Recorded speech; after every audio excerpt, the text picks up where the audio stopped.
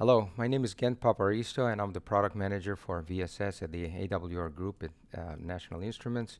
And today I'll describe briefly some of the new capabilities of VSS in version 14.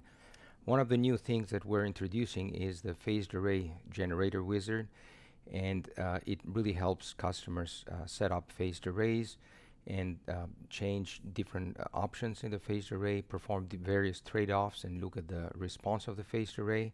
And then when they are ready, they can generate full designs into VSS or Microwave Office, and then can continue their analysis, or they can make them part of a larger system. So here we have a phased array wizard. We have an example. We can select the geometry of the array. In this case, we have a 4x4 phased array. We can change things pretty easily. We can make it, let's say, 4x6 and see the response. We can have circular phased arrays with multiple concentric circles, or we can have custom phased arrays. And as I mentioned, it's pretty simple to change things. We can have a rectangular or triangular lattice and so on. We could select the feed network. We can have this operate as a phased array or operate in MIMO mode. We can group elements automatically so that you can assign different characteristics to inner elements or edge elements or corner elements. And why is that used? Because the next would be defining the type of antenna elements you want to use for each element in the phased array, or for each group in this phased array. And we can define different characteristics of the antenna, or we can just select radiation patterns from measurements or other or EM simulations. Furthermore, we can define different RF links for the phased array, and we can either use the same type of RF link for all the elements, or we can use different RF links for different elements in the phased array. Next, we can select different types of gain tapers. We have some standard ones like Dolph-Chebyshev, Taylor, or uniform tapers, and also the option of using custom tapers.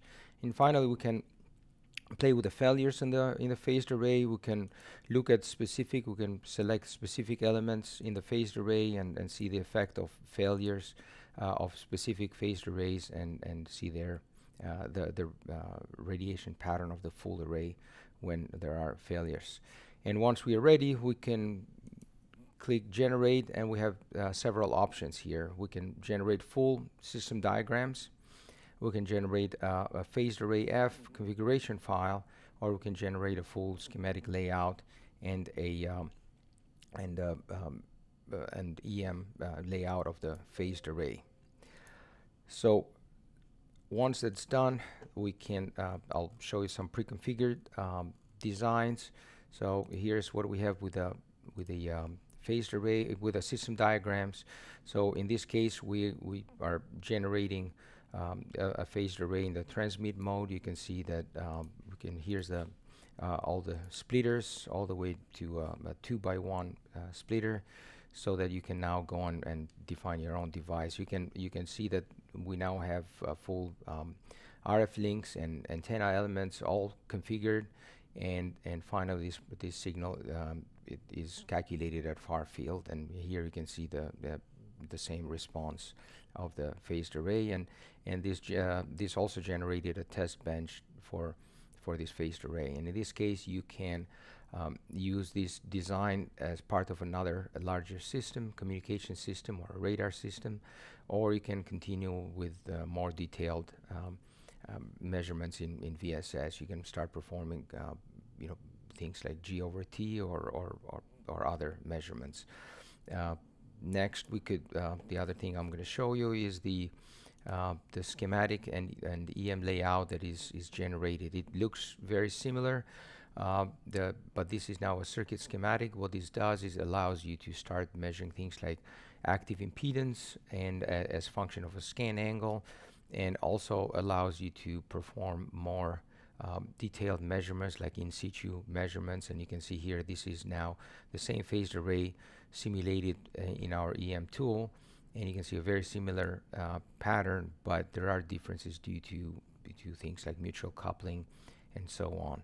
So this was a really brief introduction of the phased array generator. If you have any questions, please feel free to contact us with them, and we'll make sure that we address them. Thank you.